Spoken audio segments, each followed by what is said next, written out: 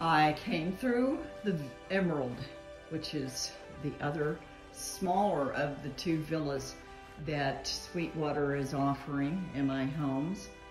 I came through here before as well. If you remember, I had a video done, but it wasn't complete. And this is just gorgeous. It's about 200 square feet smaller than the Topaz. This lanai has been extended and screened in. You can do that aftermarket.